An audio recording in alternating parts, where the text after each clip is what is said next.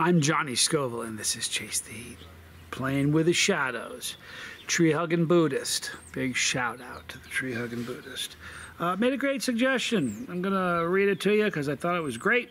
And that's what we're going to do today. I know you have a lot on your plate. I'm under the gondola, so it's one of the shadows. I know you have a lot on your plate right now, but would love it if you would do a pepperology video on your favorite beginner hot sauces. I'd love to support the amazing pepper producing people you review, but for the most part, the heat factor is out of my league. So I am going to do that Tree-hugging Buddhist. What I'm going to do is this. I'm not going to do my 10 favorite, because the truth of the matter is, what I got is a list of the 10 most popular in the country. And the reason I went with this list, it's because they're readily available. I like almost all of them. I really do. None of them would make it on my list of top 10. Now, I still like them. Some of them I like passionately. You'll see in a minute. But what we're going to do today, and this is perfect for, sorry for the shadows, but it's the nature of the gondola. This is a good thing. This is a good starting point. The sauces I'm going to reveal, we'll do from the 10 moving up, and we'll end at number 1. I'm going to tell you what the Scoville ratings are, all right? But these are sauces that are readily available that you can get, and some of them, you'll see that some of them are much warmer than others. All right, we're going to get started. Great suggestion, Tree-hugging Buddhist. The first one is Crystal hot sauce, and that, I knew this wouldn't work. All right. Crystal, sorry, can't see the picture because it's not going to be able to. I wonder if it would work if I did it this way. Let's see if this will work. Yes, it will. All right, there is Crystal. All right, people, we're going to use that. Robbie Vision. I love you, Robbie. Crystal is number 10 on the list, okay? But it's first for spice. Crystal, this is the hottest in the list, okay? This has a Scoville heat unit of 4,000 Scoville heat units, all right, for Crystal. The fiery condiment is new to the roundup this year, bumping Heinz off the roster. We have more on that from a trend expert in a minute, so I guess we're going to come back to that. Crystal. And this is their, by the way, this isn't just Crystal, that's their Crystal Extra Hot. All right, now the next on the list is going to be their Valentina. All right, and there is Valentina hot sauce, okay? Hope you guys can see that pretty good. All right, that's Valentina. This Mexican hot sauce has a secret blend of some simple ingredients like water, chili pepper, salt, vinegar, and spices, and this ranks in there at 900 Scoville heat units. It's a middle-of-the-road flavor bomb that many adore. I do like Crystal. I do like Valentina. I've consumed a bunch of it, and that's number 9 on the list. Okay, now the next, and a lot of these, I'll read this label first, and then I'll show you. This one is Louisiana. Okay, it's the name of that sauce, Louisiana hot sauce. Now, it happens that this is the name of this sauce brand, but it's also the name, it's a style of sauce, Louisiana style sauce, okay? Now, Louisiana style sauce, a lot of the sauces on this list are Louisiana sauce or a slight variation of that. Crystal's Louisiana hot sauce, okay? Crystal is Valentina, not so much. Louisiana, absolutely. And this is a funny one. Is this the one that says? No. Made with aged red peppers and a blend of spices, this bottle delivers a distinct Louisiana taste that packs a flavorful 450 Scoville heat units to complement a variety of dishes from gumbo to jambalaya to sweet and spicy wings. All right, so that's another great sauce. This one is from Berman. It says hot sauce. This is also Louisiana style hot sauce, okay? And this is Berman. And this is, what number is this? Number 7 on the list. That's Berman's. And if it looks a lot like, if that looks a lot to you like Frank's, it's because it's a Frank's knockoff. Aldi fans clearly throw down for Berman's as their hot sauce of choice. We couldn't find an SHU for this one, okay? But since it seems to be essentially a Frank's, we can assume it's similar on the heat scale. The ingredients are almost identical. All right, aged cayenne peppers, distilled vinegar, salt, xanthan gum. But here's in defense of Berman's. Those are the ingredients in a Louisiana-style sauce. Crystals, those are the ingredients. Tabasco, those are the ingredients. Okay, so, but this is just a straight knockoff. The label looks similar. Yeah, it is what it is, people. Let's see, so that was 7, and 6 on the list is Tabasco. Okay, now, there you go. It's Tabasco Original. All right, now, Tabasco is, for just a ton of people, it was a gateway sauce, especially older people. Younger people, not so much. People my age, you betcha, because there wasn't a lot around back then. So you had what you had. So we fell in love with what we could get our hands on. Tabasco, when I think of hot sauce, I think of Tabasco. Remember I said at the beginning that none of these really would make my top 10 list, but I'm passionate about some. This is what I was thinking about when I said that. I am passionate about Tabasco. When I think of hot sauce, I think of Tabasco, this iconic accoutrement. I'm not sure if that's the proper word for this. I don't know if accoutrement fits. Accoutrement is like equipment. Is like I have to look it up. I don't think that fits here though. The iconic sauce, that works better, has been peppering fried chicken soups, dips, and breakfast sandwiches since 1868. Wrap your dome piece around that one. It's made from aged red pepper, salt, vinegar. It delivers a simple yet bold 2,500 Scoville heat units. That is cherished by enthusiasts. Ask anybody in New Mexico and Hawaii. Forget that. Ask anybody anywhere. Do you know in schools, in grade schools, it's on the tables. I mean, it's staple stuff here, people. Tapatio is up next, you guys. This is another Louisiana-style sauce. Tapatio. All right.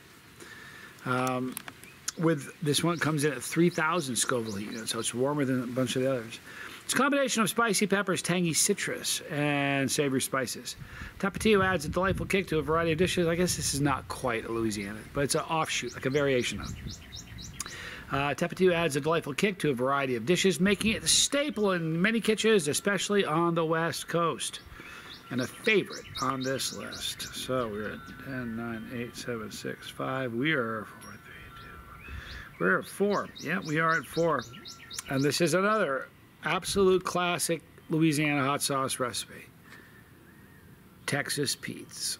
Okay? Texas Pete's. Texas Pete is a classic go-to that has been enchanting taste buds for decades, especially in the South. Probably Texas, right? See the connection there? With its medium 750 Scoville heat units, intensely and tangy vinegar base, this hot sauce adds a zesty and flavorful punch. Now, good time to bring that up since they said it. All Louisiana hot sauces are vinegar-based. So sometimes people are like, oh, it tastes like vinegar. You know, I love vinegar-based sauces. I love Louisiana-style hot sauce. I do. Because, that was what I first got. That's what bit me, gave me the bug. So, anyway, that's number 4, Texas Pete. Whew, that's a cardinal. It's a male cardinal. Getting on it, isn't he? Making his presence known. Good job, dude. All right, so next, what is this? 3, 3, 2, 1. Yeah, this is third on the list.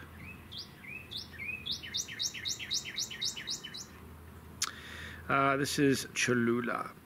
This is the second spiciest of the sauces on this scale. So as you're kind of hearing me do this, you're kind of, you know what certain sauces, if you already have some, you can kind of base that. So, but this is 3,600. Second only to Crystal, the first one we read. So this is 3,600, but third on the list. It's the original Cholula. It's a tried and true condiment, thanks to its signature mix of arbol and Pekin peppers, salt, vinegar, garlic powder, spices, and more. This is the bottle I see most often out to eat on restaurant tables. It's a popular one. I kind of just dig the wooden top on it. Did I show you the Cholula yet? If I didn't, here's the Cholula, thanks to Robbie Vision. There's Cholula, people. Okay? And notice the wooden top. It's kind of cool. These don't need to be refrigerated because they're they're vinegar based. They don't, you don't need to worry about that. By the way, use a good word. They said it's a condiment. So a lot of these, like the Cholula, kind of really rides the edge of a hot sauce and a condiment. Here's it's a good time to bring that up. Here is a sauce that some people are absolutely in love with. You love it or you hate it. And a lot of people love it and kind of outgrow it. It is what it is. This is sriracha. Sriracha has a fan base like no other. This condiment is a condiment. I do not see this as a hot sauce, right? It's like ketchup. It's a condiment. To me, my own opinion. The condiment is a blend of chili, sugar, salt, garlic, distilled vinegar, and more with a Scoville unit of 2,200. Just keep my head right here. I'll try to do that. 2,200. It's spicier than some, but not at the top of the scale for a wonderfully balanced heat. Sriracha is so beloved that we have several recipes that highlight the hot sauce, yada, yada. And number one on the list, it is Frank's Red Hot. All right, so it's tangy and a bit buttery in flavor. I don't get the buttery. Frank's takes the top spot, stealing number one from sriracha this year. Its mass appeal may be due to the fact that it's one of the more mild condiments on the list. In fact, it's tied with Louisiana for the lowest, least spicy at only 450. It's a very, very easy. Anybody can eat this. You can put it on anything, right? Frank's is my personal go-to. Whatever. Sorry. I don't mind if I don't look down my nose at it. I just, it is what it is. It's somebody's go-to. It's a lot of people's go-to. It's a starter. It's a lot of these are gateway sauces. All right, these are gateway sauces. You know why? Because they're readily available. None of them are expensive. You can get them pretty much anywhere, and they're all really manageable. Even the hotter ones, even Crystal, extra hot. This is the number one. The first one we read, 4,000 Scoville units. Super manageable. Anybody can eat that. So those are the top 10 most in the United States for sales. All right, so that's going to give you an idea of what people are eating. Now, good time to talk about this. Hot sauce, it's kind of like, I don't drink anymore. 2 days, was it yesterday? Yesterday I celebrated. Yeah, yesterday I celebrated. That's right behind my head. Yesterday I celebrated my 5-year anniversary of not drinking anymore, okay? But to use beer as an analogy, it's a good one, you know what I mean? If you go back like 20 years ago, maybe even 30 years ago, that's really when small craft brewers started to rise, all right? Before, there was nothing but big, mass-produced stuff. All right, so and what happened is people started to realize that if you want to get beer in a hurry, you stop at a gas station on the way home or whatever, you know what I mean? But if you want a good beer, they aren't going to get it in a big box store. You're going to get a small craft brewery. The beer is so much better than anything you're going to buy that's mass-produced. All right, it's kind of the way it is. You know what I mean? Even now, you can there are some, well, they've crossed over. You know what I mean? But if you know a small, just a brewery, you're going to get great beer there. Sauce is the same way. You can get all the 10 different sauces we just covered. They're all super readily available, but they all sell they probably sell a couple 100,000 bottles a day. So the upper ones like Sriracha and Frank's, they sell 500,000 bottles a day. Wrap your head around that. I mean, they're making it nonstop. They're making it 24/7. They don't stop making it. It's crazy. But if you compare the taste of any of these that I just read, that we covered on that list, and you compare it to some of the small batch sauce makers that I review here a lot, you cannot compare them. It's just true. You can't. They can't. Now, I caution you though, it's one of the, this is a pepperology video, so something that happens to brand new chili heads a lot. You know what, I'm sick of the shadow, it's driving me nuts. One thing that happens to brand new chili heads, and I'm only bringing it up as a cautionary thing, like don't let it happen to you, because it does happen to tons of chili heads. What'll happen is you didn't even know the world existed, and then you find it and you're like, wow, you realize that there are all these amazing sauces at your disposal. You can get all these crazy things. And when you start getting, the first time you get a small craft sauce, insert the brand, it doesn't matter which one. The first time you get your first small batch of sauce, what happens is it kind of opens your eyes up, your taste buds and your mind to what's really out there. And what can happen is we can become sauce snobs, you know what I mean, and say like I've seen it a million times, oh, it's garbage. Listen, like when people say that Tabasco's garbage, to some it may be, to me it's sure not. Made a post today on Instagram about a different product, and one of the comments was, it's hot, but the flavor leaves something to be desired. This is an award-winning sauce. And I said, not with me.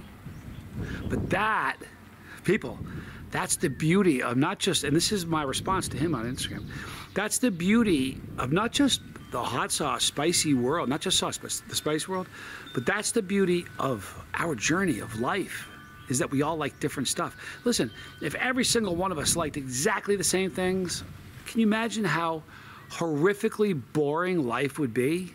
How mundane, and just, you need a pair of shoes, you go buy a pair of shoes. It'd be one pair because we all like the same types.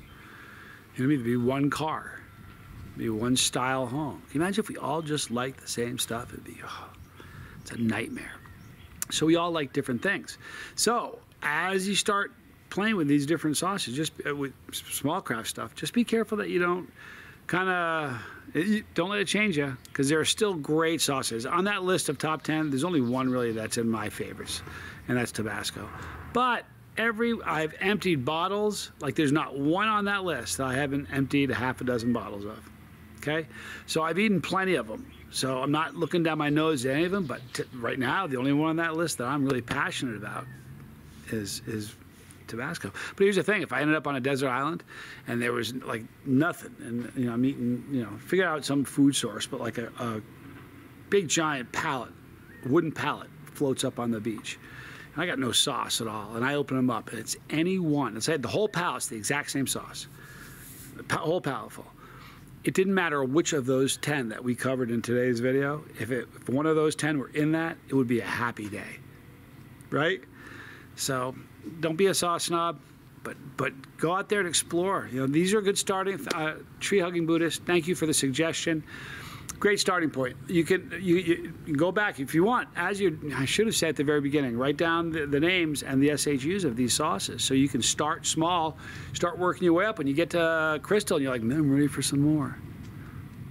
But anyway, if you have any suggestions, you guys want more pepperology, you have other things you want me to cover, please let me know. I'll be happy to do it, because we're all doing this together, and you guys are going to be eating peppers with me this year. I can feel it. Sorry for the shadows. I just didn't want to set them. I got to start putting sunscreen on. Anyway, in the description box, all the normal stuff right here. My son right there, my bro right there. Challenges right there. Pepperology for all of you. I love you guys. I'm Johnny Scoville, and this was Chase the Heat.